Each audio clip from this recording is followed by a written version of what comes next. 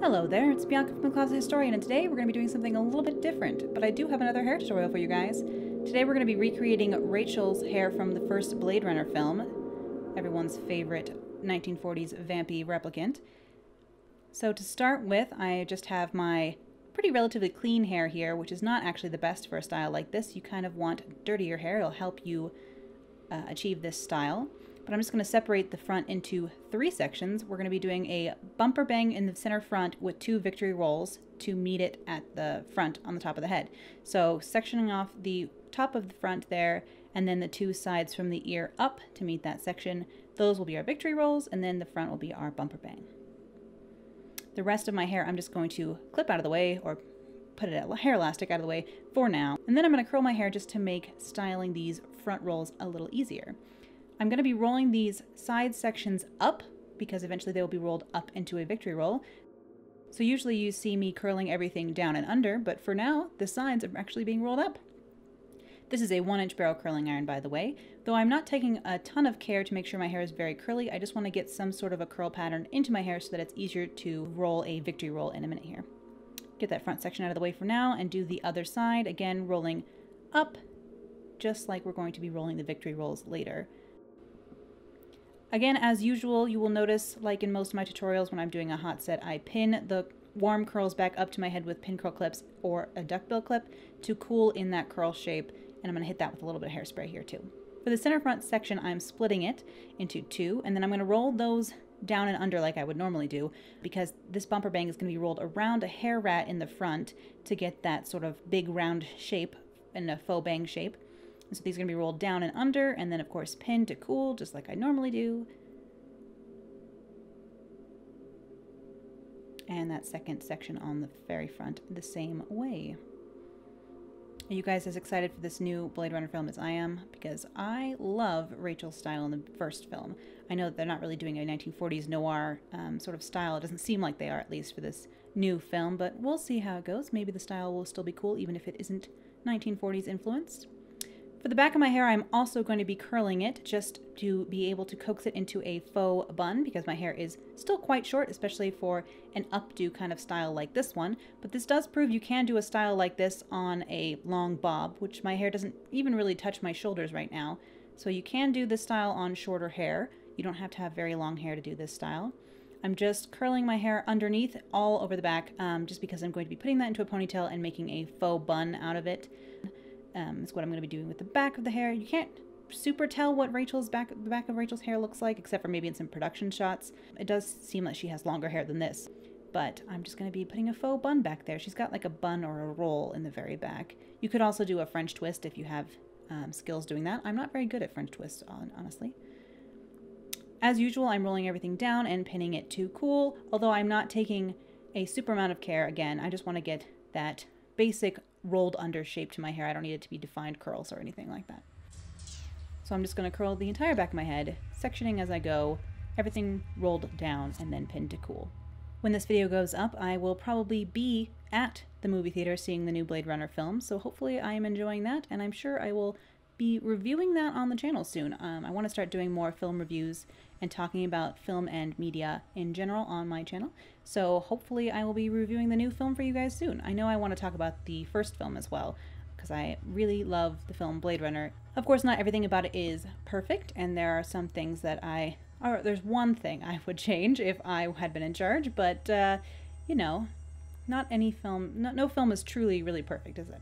Okay, so now that everything's cooled, I'm going to take all the pins out of the back, and then I'm just going to clip the back majority of my hair out of the way for now with a big hair clip, just because I'm going to focus on the victory rolls and bumper bang first. So just kind of loosen those curls and clip it out of the way. And now we're going to do victory rolls. There are many ways to do victory rolls. There are tools you can use, but for me, I am just going to tease my hair at the base here with my Denman styling brush. Sort of combine the section by smoothing very, very lightly with that same brush. You don't want to brush out that teasing and all, but you do want to smooth it. And then I'm just going to roll the ends of my hair around 2 fingers and then roll it to the base of my head and pin in place. Victory rolls do take a little bit of practice, and here you see me doing it again. It's not the first try isn't always going to work. I usually use strong bobby pins. The ones from Sally Beauty Supply in the sort of geometric case are really good and strong, and that helps not having to use 40 of them when you can just use 4 instead of a billion, so that's nice. And so I'm going to do the same thing on the other side. You do want these victory rolls to sit kind of forward because you're going to be rolling the bumper bang to meet them, so it looks like one big front roll. But again, you just see me teasing, smoothing out the outside, and then rolling that victory roll around 2 fingers. The back of the victory roll should sit kind of against your head so that you can't see through the roll. So the back kind of sits flat against the head. These victory rolls are a little bit bigger, rolling around 2 fingers as opposed to maybe 1. And that's because the hair rat that I'm going to use to create the bumper bang is actually a pretty large size. It's not very long, however, so you will notice that I don't get the same amount of curve in the front bumper bang part of my style as Rachel has in the movie, and that is because I don't have a long enough hair rat right now. So for this front section, we're going to be creating a bumper bang just like this. So that is going to be rolled under as opposed to up like the victory rolls are. I'm not going to tease this at all, but I am going to smooth it all together. You can find these hair rats, usually they come in a circle, you can cut them apart, or you can sometimes find them long like this one. This one's only 6 inches long. I really need an 8-inch one to get this style a little bit different, more like the film. We're just going to be wrapping the ends of your hair around that, keeping some tension as you roll it back up to your hairline. The little ends, you're going to like aim them towards your victory roll and then secure them against the hair underneath. Because of my hairline, I don't have a lot of space here to secure it, which is not ideal really for this style, but we are going to make it work anyway. So once you have the ends of that hair rat secured, aimed at your victory rolls, start spreading your hair out, smooth it along the edges of the hair rat until it meets the victory roll a little bit. There's going to be a space between the front roll and the victory rolls, and that is where you're going to kind of have to do some magic. So you kind of pin the victory roll a little bit to the hair rat and then smooth the hair out until it looks like one roll. Now if you have dark hair like me, you can pretty much fudge this. It doesn't have to be perfect, but I know the lighter your hair is, the more detail you're going to be able to see in this section. But you just kind of roll the hair off the end of the rat and towards the opening of the victory roll. This side doesn't work as well as that first side. You can see a bit is drooping down, so I'm trying to pin it up as much as I can. Again, I need a longer hair rat to do the style more properly, but this just proves that with shorter hair and inadequate materials, you can still achieve something if you're willing to practice it several times.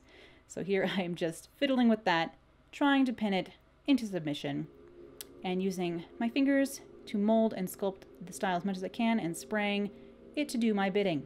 I find this hairstyle actually doesn't stay nice for super long. It's more of a 6-hour hairstyle rather than like a 12-hour hairstyle. It's not really an all-day style for me because the front roll doesn't stay as nice as I would like for a whole lot of time. Bobby pins start to hurt, so I have to take it down.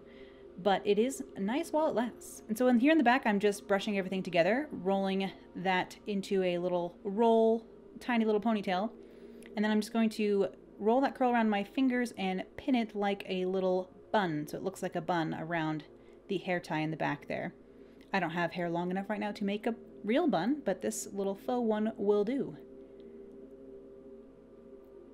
And of course, you're going to want to hairspray that quite a lot to make sure all those shorter hairs stay in. If you have hair short like me, you could again do this as a French twist or a regular bun if you have longer hair. Still coaxing the front to lay super smooth. Her hairstyle is actually a little bit more curved. I can't tell if she actually had bangs or if they were doing a faux bang roll like this one as well on the film set.